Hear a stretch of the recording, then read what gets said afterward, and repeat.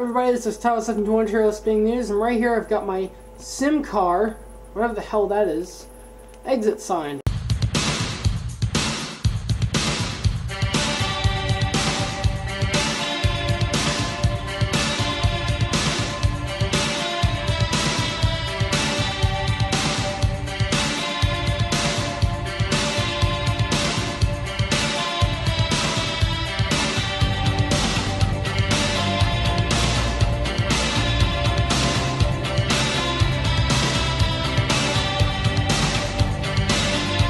And I got this thing for $3 at a thrift store, so it's pretty much worth the money. And essentially, this thing is pretty cool actually. It's a very basic exit sign. It is a battery backup model. Not only is it battery backup, but it also has a 277 volts for commercial grade lighting buildings, and it also has a 120 volt input. So there's a multi-step transformer in that thing, which is nice. And of course you get the little test switch.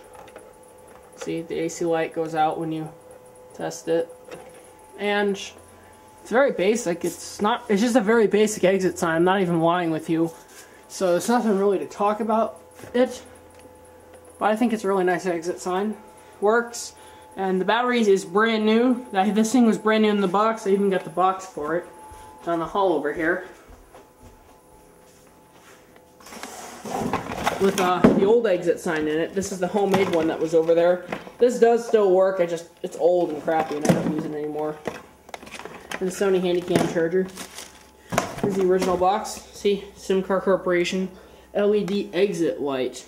See, it's a very basic, all hardware included, automatic low voltage disconnect, blah blah blah, you know. Charge rate, power on LED indicator. Warranty, 5-year warranty. Copyright 2008. Oh, this is kind of old. I never realized that. There's the box. It's literally just a generic exit sign. It's not even really anything else. It's nothing fancy. It's just a generic exit sign, and it works. So, it has a rechargeable battery. That's all I care about. I have the same exact exit sign that I actually got from my school. My school had these exit signs around when they replaced the old ones, and I had it, and I sold it off, but sold it to my friend. He wanted a cheap exit sign. I gave him 15 bucks for it. I didn't really have a use for it because I kind of like my homemade stuff better. But I had the same exact one I got from the school, and the reason why I got it is because the mounting plate was broken, and the janitors thought it was broken because the 277 volt input was fried.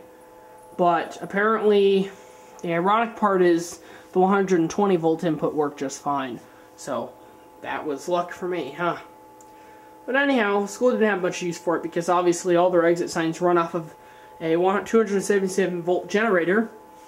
And they have a 277 volt line input. Not only that, but the building doesn't have batteries in these things because the generator usually kicks in because our school makes our own power through gas. We make our own power down in the tech ed wing. And what happens is we have a secondary generator in case of the gas gets disconnected and we lose power or something. The generator powers the exit signs, the servers, and I think the main office and the nurse's office. I think that's just about it. Like, it only powers those general areas. And we have a pretty weak generator. And the cafeteria fridges. That's just about it, though. Other than that, I'm pretty sure it doesn't power anything else. Thanks for watching, comment, rate, subscribe, and I'll see you guys later.